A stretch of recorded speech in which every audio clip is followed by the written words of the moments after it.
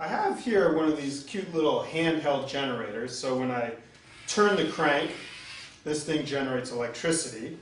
See Nicole's video for proof. And in this hand, I have a capacitor. And it's 5 volts, and it's 0.172 farads. This is microfarads, so this would come out to 0.172 farads. And what I'm going to do is, I'm going to turn the crank, which will generate electricity. The electricity will flow into the capacitor. The capacitor stores it as energy. And then I will let go and let the capacitor release the electricity.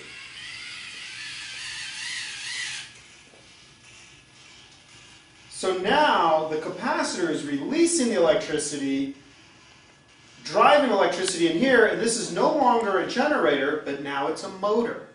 Motors are just generators run in reverse. Let's do it again.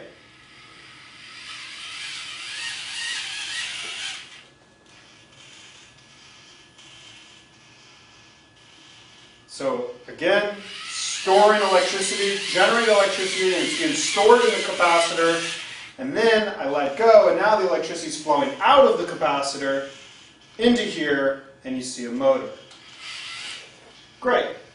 Let's talk about how much energy is being stored in that capacitor. Well, here's our formula. Potential energy of a capacitor is 1/2 times the capacitance times the voltage squared. And we have, 1/2, 0.172 farads, and times the voltage squared, which is 5 volts squared. And if you work all that out, you get 2.15 joules. So that's how much energy was being stored in the capacitor. Now, one final thing to think about. What's really interesting is when I spin it like this and store the electricity, store the energy in the capacitor, I should say, I would have thought it would spin this way. But that's not what happens. It doesn't spin. I would think that you spin it this way to store the energy, and then it would spin back this way. But no, it keeps, as it releases, when it releases, it spins it in the same direction. Something to think about why, and then see the next video.